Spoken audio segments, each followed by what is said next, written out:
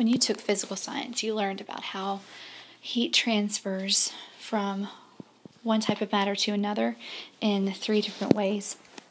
And I want to apply that to how the atmosphere works, because you'll see the 3 types of heat transfer through the matter in the atmosphere as the sun's energy penetrates it and gets to us on Earth. So just a review about what the atmosphere is. It's the layer of gases surrounding the Earth, and it has 2 jobs. One is to protect the Earth from the sun's radiation, because some of the waves can be harmful to our health. It also helps to regulate temperature of our surface on the Earth, so that way we don't see huge extremes from high temperatures to low temperatures based on the way that the Earth faces from night and day, the way some other planets experience.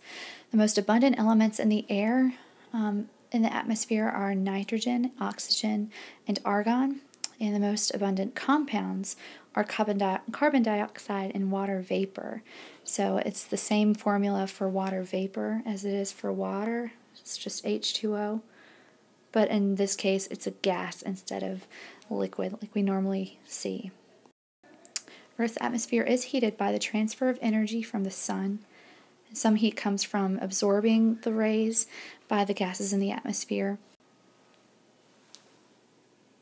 And some of the rays enter indirectly because the surface absorbs the energy and then in turn gives it off as heat, so that's something called radiating from the surface itself. So here's just a picture of all 3 of these processes going on. So in the first part, radiation moves energy through space from the sun to Earth in light waves, and in turn it heats the Earth's surface. Letter B says that near the Earth's surface, the atmosphere, the air, is heated because of conduction. So there's contact between the gas and the surface of the Earth.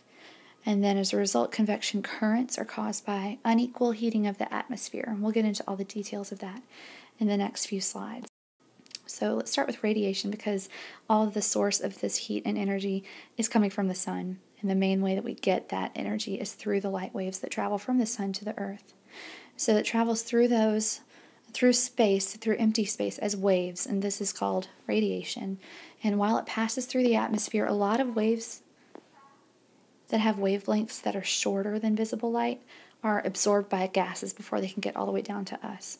Waves that have longer wavelengths can reach the lower atmosphere where we are, but carbon dioxide and water vapor are able to absorb some of them. Visible light is able to pass all the way through, and so we can see that. And there's only a small amount of absorption by the Earth's surface itself. This picture really accurately demonstrates how much is able to go through and is absorbed or reflected by the surface and the clouds and other things in the atmosphere. You may have heard of the greenhouse effect before, and many of you may have actually been in a real greenhouse. And to imagine a greenhouse is a good way to think about how the atmosphere interacts and allows the rays to pass through it in certain ways. So thinking of an actual greenhouse, the glass of the outside of the greenhouse allows the light that we see and the heat rays from the sun to go through, and it ends up warming the surfaces on the inside of the greenhouse.